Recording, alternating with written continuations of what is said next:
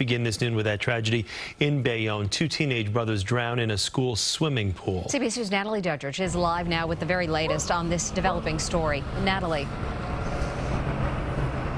Well, Chris and Mary, the young men's names are not being released at this time. The mayor says to give the family privacy as they deal with this tragedy. We spoke to school students this morning who say that they are in disbelief and they're asking how this could have happened, especially when police say there were lifeguards here on duty.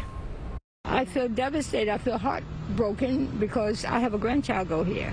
Community members are trying to comprehend how two teenage brothers, 16 and 19, drowned at Lincoln Community School's indoor pool Wednesday night.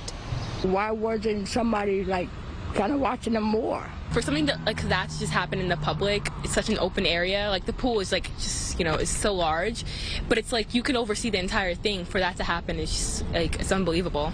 According to witnesses, just after 8 p.m., the two teens appeared to be in distress in the deep end of the pool. Police say 3 lifeguards on duty jumped in to try and rescue the young men. They were able to pull them out and perform CPR until first responders arrived and took over life-saving measures. They rushed the boys to Bayonne Medical Center, but they could not be revived. Especially both the brothers, my heart pours out for the family. As a mother, I could only imagine her heartache, how she's grieving. Police say a third sibling was present but was not injured. The school superintendent sent an email to students at Bayonne High School saying one brother was a recent graduate, the other was a current student, and offered crisis and guidance counselors to all Bayonne schools today. Losing 2 of your sons, it seems very heartbreaking. But I know everybody else is really sad about it. I know they were friends of people, so it must be hard.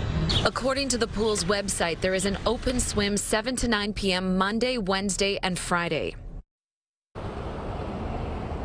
Officials say the pool will be closed to all activities until further notice. Police are now investigating. We are live in Bayonne, New Jersey. Natalie Duddridge, CBS 2 News. Natalie, thank you.